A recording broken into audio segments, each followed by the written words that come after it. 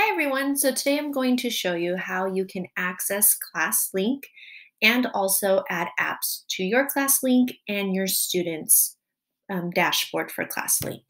So if you go to the CJUSD bookmarks at the top of your screen, you can click on Classlink on the drop-down menu. So Classlink is a way that teachers can have a dashboard full of quick shortcuts to apps that the district pushes out to you or apps that you add to yourself. And it's the same for students. There's a section where you can push out apps and or resources to our students, and the district has done so as well. So I'm going to start off by showing you how to add an app to your dashboard. So you're going to click on the plus button that's here that says Open App Library. On there, you could search different apps. Whether you're looking for an app specifically, you can type and search it here. Or you can click on the CJUSD app catalog for elementary school and click that here, and there are some suggested apps that have already been approved and some teachers use. So for example, if I wanted to add Book Creator onto my dashboard, I can just click add and it automatically is added to my dashboard. And if I wanted to remove it, then I would just go to the app and remove it here. So as you can see when I exit out, there it is. There's Book Creator. Now let's say I wanted to add my own app or shortcut to something that's not on the catalog already. So I can go to where it says Add App, and I can put the app name. So I'm going to add the Dalmatian Nation Google site. So the Dalmatian Nation Google site. And I'm going to go to the Google site that was shared with us, and I'm going to copy the URL and add the website URL here and click Select Icon.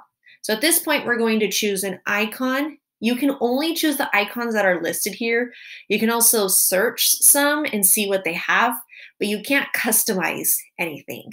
So that's the only downfall about it, but we can use what we have. So I'm just going to select one for now and add the app. So now you will see that I can quickly access the Dalmatian Nation Google site right here. Now, if I wanted to add apps for my students to see on their Classlink, I'm going to click on the backpack icon here at the bottom, and that's the teacher console. So you click there, and once that screen pops up, then I can choose my class. So right now we have the 2 cohorts, so you'll choose your class. And on the left-hand side, you'll click on Apps. And here's where you can add a new app. So you will see that there are some apps already provided for your students that was pushed out by the district. They do have a lock on there, so you cannot remove that. And you will see some apps on your dashboard where that will have a lock. And again, you will not be able to remove that from your dashboard because the district wants you to have those. But if I wanted to add a new app to my students or for my students, I would just click Add New App. And I can search, I'll do Flipgrid because I have my students use Flipgrid a lot in the classroom. I can add that there. So they will have that onto their dashboard. And I can also add my own app. So on here, for me, I would like to add the Google site that I'm going to have my students use in my classroom. So I'm going to put Turpin's Google site, and I can go to my personal Google site. Oh, let me reload. And I can grab the link from that site and share it for my students.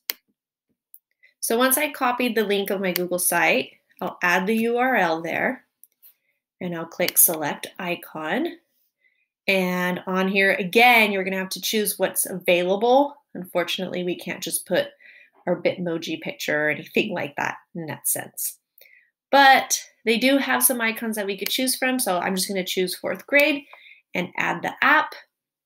And now my students have access to Flipgrid and their Google site.